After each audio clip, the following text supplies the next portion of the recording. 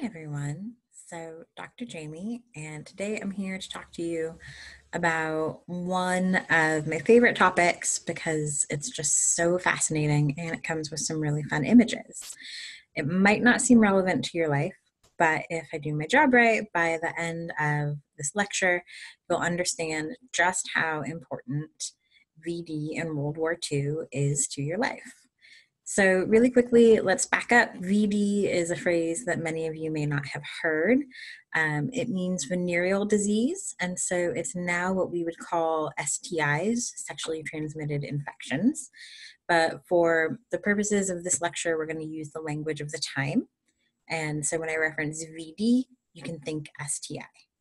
So it turns out that was a huge deal in World War II. And when I say huge deal, I don't specifically mean that there was a lot of it, although there's always a lot of STIs or VD in wartime. What I mean is that it was considered and treated like a public health crisis.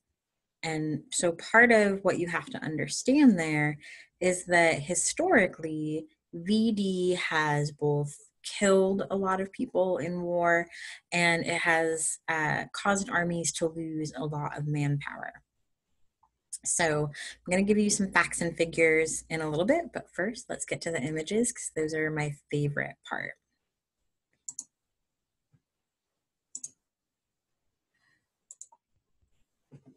Okay, so granted, this first image is not my favorite part. So this is someone that you have to know for the purposes of this lecture. This is Dr. Thomas Perrin Jr. He was the Surgeon General of the United States from 1936 to 1948. One of the things that's hard for a modern audience to understand is just how important the Surgeon General was before the beginnings of the CDC. So, of course, with COVID-19, a lot of us, we're hearing a lot from the World Health Organization, and if you're in the United States, you were hearing a lot about the CDC or Center for Disease Control. That's where a lot of our public health information comes from. That's where our public health research is centered. That's where we get a lot of our public health guidelines. The CDC is hugely important to public health in the United States. But the CDC has only existed since after World War II. So who or what filled the role of kind of our public health nexus before the CDC? Well, it was the Surgeon General. So whereas now we don't hear a lot from the Surgeon General, it's a role that we still have, but they are much less of a public figure. Before the CDC, and particularly in World War II, the Surgeon General was a hugely influential office. And Thomas Perrin, in particular, was a hugely influential Surgeon General. He made a lot of changes in a lot of areas, and he had a passion for VD. And so what I mean by that is he really wanted to destigmatize talking about venereal disease as a moral failing, and he wanted to talk about it as a public health matter. He wanted to talk about it as a scientific problem that could be solved with scientific methods. And so he did a lot of work around that. And we're going to talk about some of that today. So this is a guy you have to know. We're going to reference him over and over and over again, the good, the bad, the ugly. So just kind of tuck him away in the back of your mind. Okay, so take this image in for a second. I want you to just kind of sit with this. See what you can notice about this image. What is it that sticks out to you? Oops, let me see if I can make that full screen for you again. Sorry about that. Okay, so this is an image that the director of the Chicago Public Health Services used when he testified before Congress in February of 1938, Valentine's Day of that year, actually. So he was testifying before Congress about how effective his treatment of venereal disease and slowing the spread of venereal disease in Chicago had been. And he was specifically arguing that Congress should allot funds to the Venereal Disease Control Act of 1938 so that we could implement a nationwide program like the program in Chicago. And as part of that, he used this graph that you are seeing right now. So in this graph, there is the source of infection, right? And you can see near the bottom here that the source of infection is a 13-year-old girl. Yes, those are their ages up by their heads. And she had sex with 3 men, a 21-year-old, a 35-year-old, and a 31-year-old. So already we are on very questionable ground. I can tell you that Dr. Bundenson, who was the director of the Chicago Public Health Board, who was presenting this Congress, did not comment on the relative ages. Again, we're trying to move away from the idea of morality. As a feminist researcher, I would say moving away from sex being buried in morality is not the same as sex being embedded in ideas of consent. And I don't know how much a 13-year-old can consent to sex at all, let alone with a 35-year-old. But that is a topic for a different lecture. So those 3 men had sex with other people. So this 31-year-old had sex with a 17-year-old and a 16-year-old. So he's got a type. This 21-year-old had sex with a 14-year-old and a 15-year-old. So he's also got a type. This interbreeding 17-year-old apparently had sex with both the 31-year-old and the 35-year-old. Oops, sorry, that's her line right there. So you can see it goes out, right? It traces, it labels this 13-year-old girl as the source of infection. She reported that she had sexual contact with 3 men. The Chicago Board of Public Health then followed up with those 3 men and asked them to report who they had had sexual contact with. And then they reported their contacts and they did the process again. So they followed up with each one of those people and asked who they had had contacts with, and so on until you have a total of, I believe there's 35 people in this image. So you can see it's kind of interesting, the figures. In general, we have our kind of woman-shaped blob and our man-shaped blob, and you can tell the difference because the man-shaped blob has pants, or rather 2 separate legs, and a hat. One 15-year-old girl apparently had sexual contact with a 70-year-old man, and you can tell that he's older because he has a cane attached to his blob. Another 15-year-old girl had sex with a 12-year-old boy. And what's really interesting about this image to me is that this 12-year-old boy is about 3/4 of the size of the men on either side of him. And he's wearing different clothes, right? So he's wearing short pants, and it kind of looks like he has a little cap.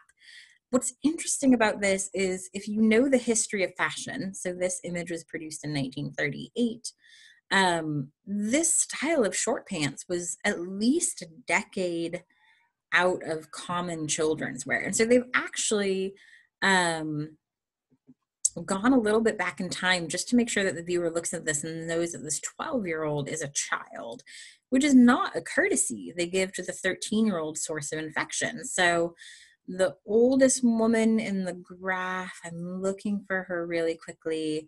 The oldest woman is 48. She's back here.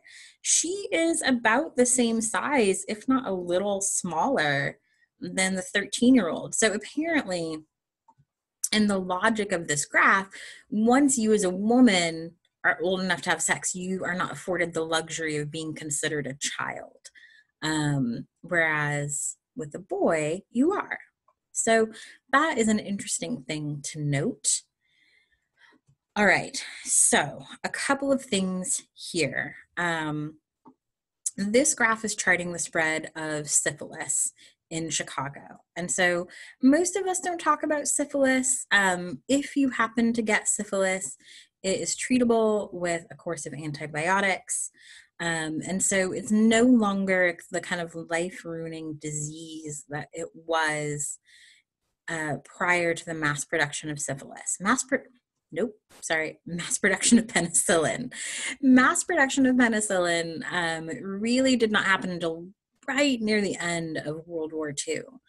So for most of World War II, People were, they had antibiotics. They were sulfur-based antibiotics. They took a course of about 3 weeks to work.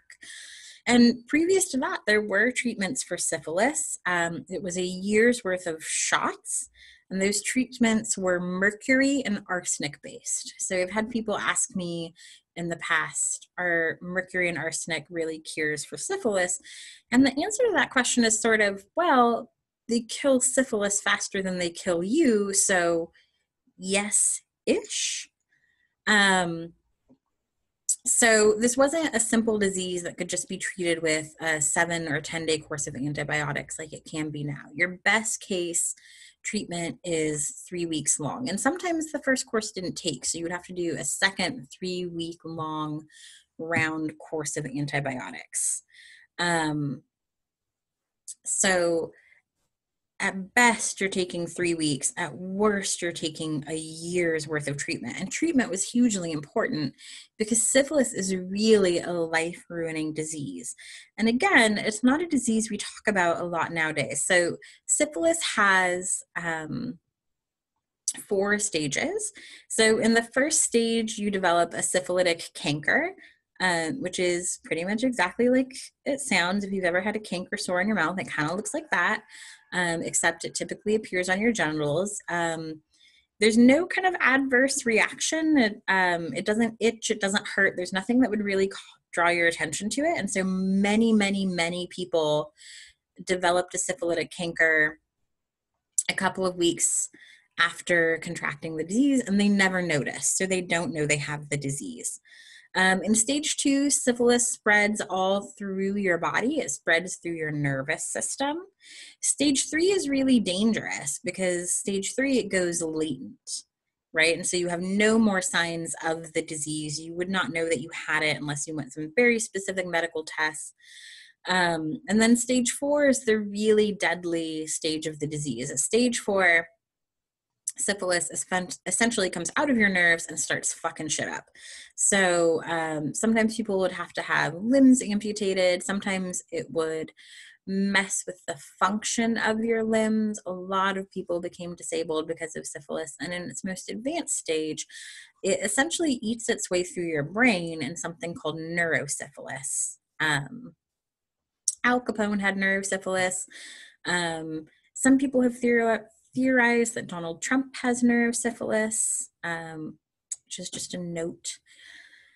So syphilis was a life-ruining disease, and there was a huge impetus to catch it early and to treat it and to stop its spread, which is why programs like this were considered really important and actually revolutionary.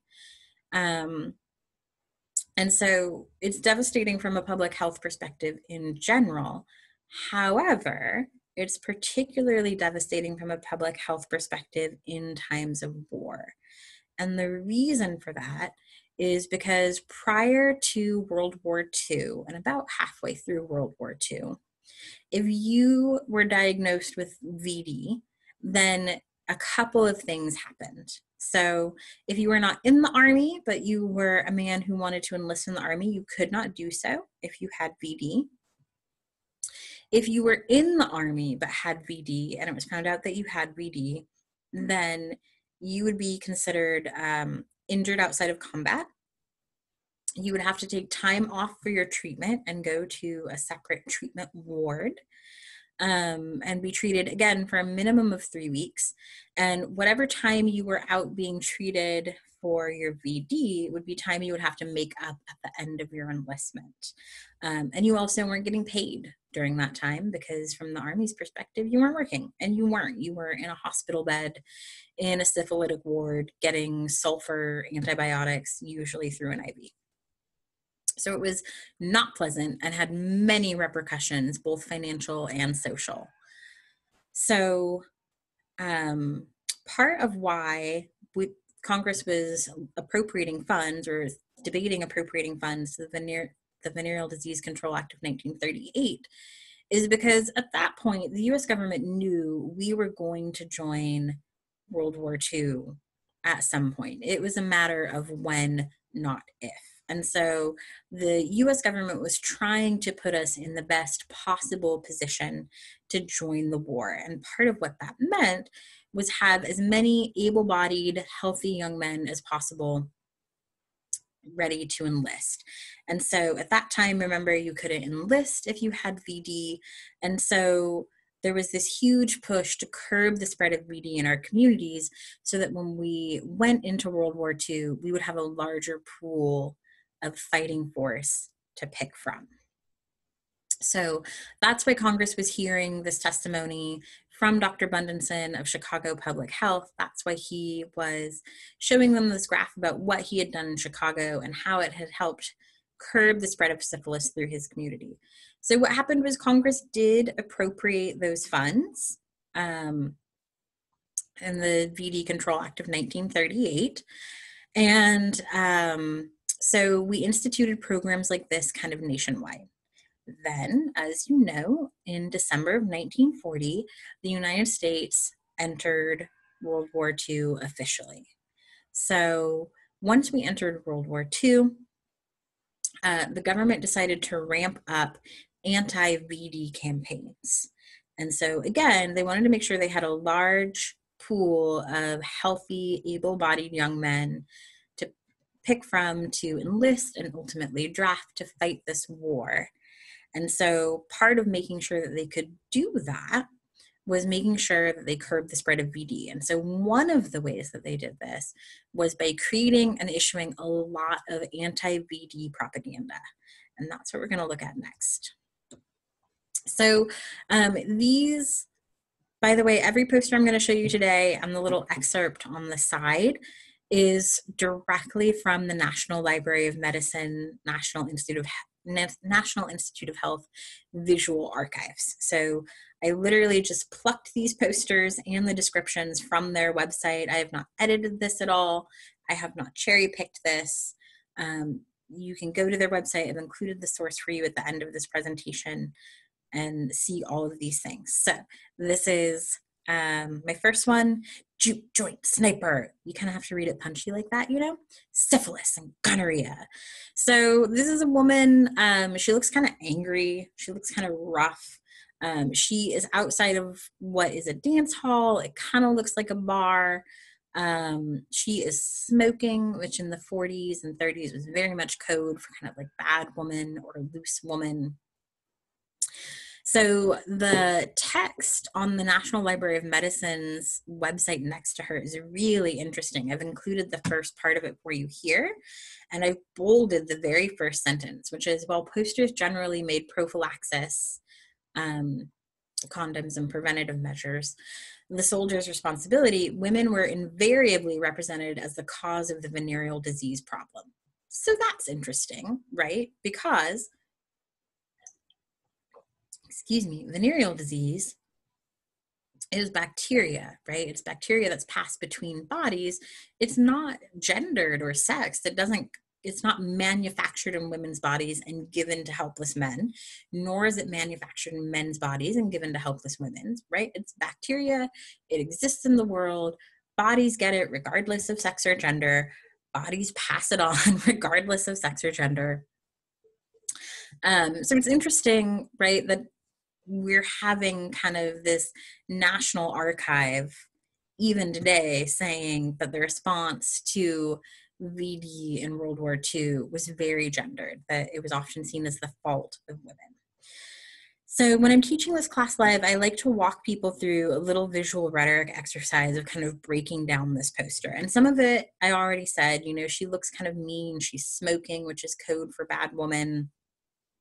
She's out alone outside of a dance hall. You know, it's all just kind of very things good girls didn't do.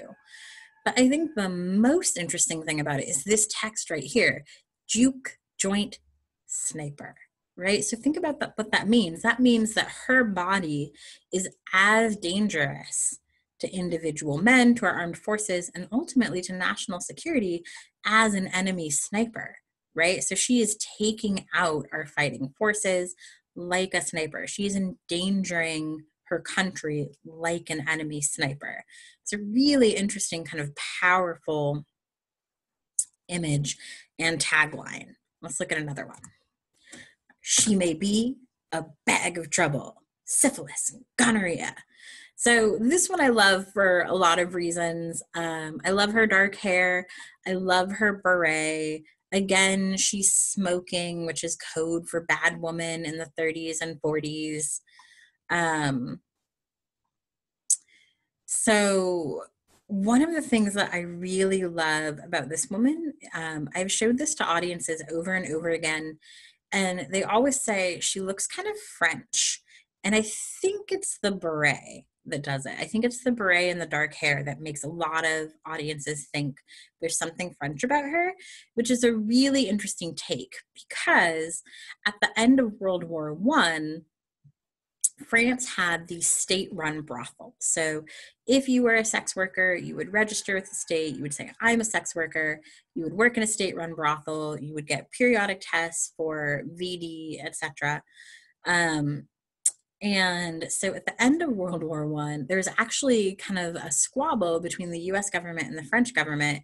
The US government said, hey, your brothels, your state-run brothels are infecting all of our GIs in France with venereal disease. Close them down. They're not good for our army. We're losing days because, again, when you got venereal disease, you were kind of taken out of your position for the course of treatment. We're losing days. We're not doing our job well. Shut down your state-run brothels. And the French government said, are you insane? We are broke. The only part of our government that's making money right now are our brothels because of your soldiers. And so I think it's kind of darkly humorous that so many students interpret this image as French because it kind of, for me, calls back to the squabbles between sex work and the French and US government. So yeah, bag of trouble, syphilis and gonorrhea. Easy to get. So this one kind of has some similarities to juke joint sniper, right? So it's all covered in red, danger signs. She's, again, you can't quite see it here, but she is holding a cigarette. She's smoking. She's looking into the alley, not out towards this kind of like little slice of Americana Main Street behind her, right? So she's trouble. Dun, dun, dun. Venereal disease covers the earth. Learn to protect yourself now. So again, we've got the beret and the dark hair. She's very clearly moving towards the United States, right? So she's a threat. The proportions are interesting, right? So her torso is roughly the size of North America and Central America. So she's disproportionately huge, like the threat is disproportionately big, right? Okay, let's get to my absolute favorite one. She may look clean, but pickups, good time girls, prostitutes, spread syphilis and gonorrhea. And then my favorite line here, you can't beat the Axis if you get VD. So again, what's so interesting about that line, right, is it is explicitly connecting sexuality and national security. So if you have sex with the bad type of woman, you are not only endangering your body, but also our national security. And again, look at kind of the proportions here, right? So her head is huge and it's looming over these three men. And so we've got someone in an army outfit, we've got a sailor, and then we have just kind of a guy in a gray suit, right? So like yet to enlist, could be anyone. And she's looming over all of them. And all of these posters were made the same year. They were all made in 1940. But what's really interesting in She May Look Clean But is the tone has changed. So I'm going to take us back to some of the other posters. So again, these all can very much, if you know sort of the visual codes, the pop culture tropes of the 30s and the 40s, be read as bad women, right? They're smoking, outside on their own, smoking outside on a corner. She's got that come hither pose, the plunging neckline. She's moving menacingly towards the US. But She May Look Clean is a huge departure from that, right? This is the girl next door. She's not a bad woman. So what makes the woman and she may look clean, but bad. Well, that's very, very simple. The thing that makes her bad is that she wants to have sex outside of marriage. And that makes her dangerous because, as noted, you can't beat the axis if you get VD. All right, so here's my sources for you. I'm gonna leave those up for just a second. I want to talk about this one, the archives at the library for the University of Minnesota. So, like I said, I got all of these posters and the accompanying descriptions from the National Library of Medicine, which is part of the National Institute of Health. This is a .gov website. I got these images today, so the 23rd of March, 2020. I pulled them off of their website. But here's what's really interesting. Those are 5 of the 7 posters they have up for World War II. One of the posters on the website that they have showing anti-VD propaganda for World War II doesn't have any people in it. It's just a purely text-based poster, which is really in line with the social hygiene campaigns of the 19th century and the early 20th century, like up through World War I. And then one of the posters just has 2 soldiers. It has no women in it at all.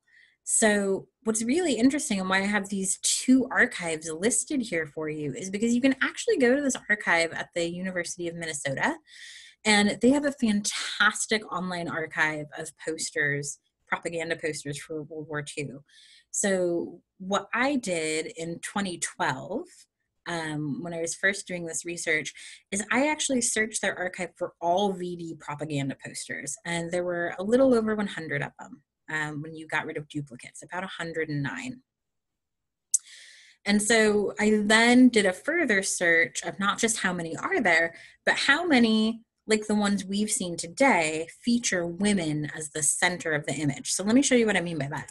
So here in She May Look Clean But, you have both a woman and 3 men, but you can see that she's the visual center, right, as she is meant to be. And it's even more clear in these other posters. The woman is the visual center of all of these.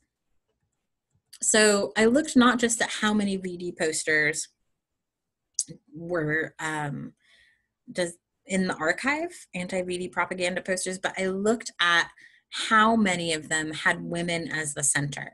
And so out of roughly 109 original posters, 9 of them had women as the center of the image. So that means that posters which featured men outnumbered posters which featured women by a ratio of almost 10 to 1.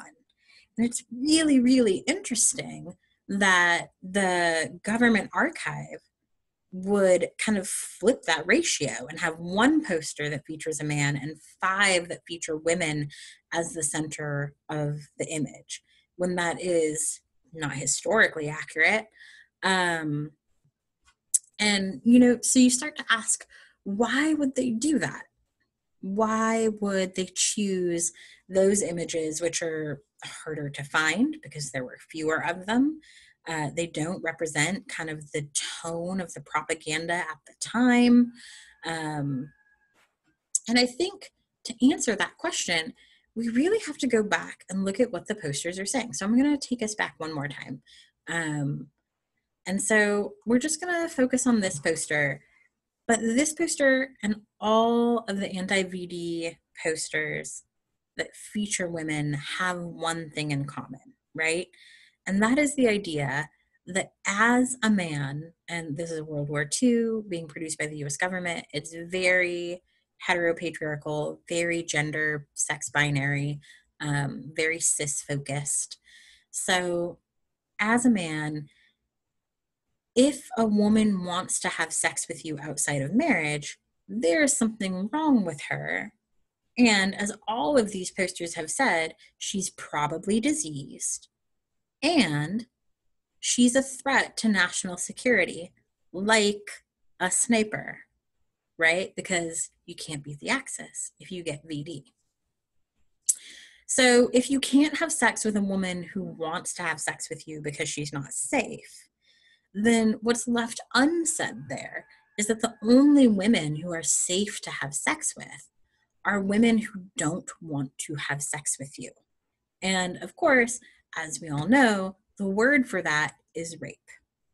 So, when feminists talk about this thing called rape culture is this idea that in certain cultures, like ours, the idea of rape is normalized. It is an expected part of a woman's experience and just kind of a part of culture that we all sort of regret, but don't seriously question. So, I'll post in the description of this video, just like I did in the last video, a brilliant analogy. You know, if we treated robberies like we treated rapes, right? Like if someone gets mugged and their wallet gets stolen, we don't ask, well, did you give to charity previously?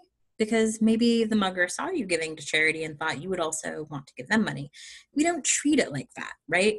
We don't, someone brilliant on the internet, I don't know who they are, said, you know, rape is the only crime for which saying the temptation was too great to resist isn't a flat out confession to committing a crime. It's considered an excuse, right? And so those are all little bits of rape culture. This too is part of rape culture. When your government is making propaganda posters that say, hey, women who want to have sex with you are a threat to your health and national security. And so the flip side of that, the thing left unsaid, is that the women who are safe to have sex with are the women who do not want to have sex with you. That's also a piece of rape culture. And I would go so far as to argue that the fact that out of all of the posters, the anti-VD propaganda posters, the government could choose to use as illustrative of this national health campaign. They choose to use these ones when there's so many others. That's a part of rape culture too, right? And so last but not least, because everything comes back to virginity for me, I argue that the reason we have this kind of national idea that women who want to have sex outside of marriage are dangerous and wrong is because it's so deeply ingrained in us that women should be virgins before marriage. And so then we can kind of connect those things too, right? And say that virginity, just by its existence, is also part of rape culture, right? So if you have a culture that values virginity, particularly for women, that this idea women should be virgins before marriage, and if you don't want to be a virgin before marriage, or if you want to have a lot of sex outside of marriage, if there's something wrong with you and you're a threat to the nation, that is part of rape culture. That idea is inherently part of rape culture, because the flip side of that idea is always we should be having sex with women who don't want to have sex. And again, there's only one word for that. So let me get rid of my PowerPoint for you. I'm not super familiar with Zoom. I don't totally know what I'm doing. Oh, it's the stop share button, of course.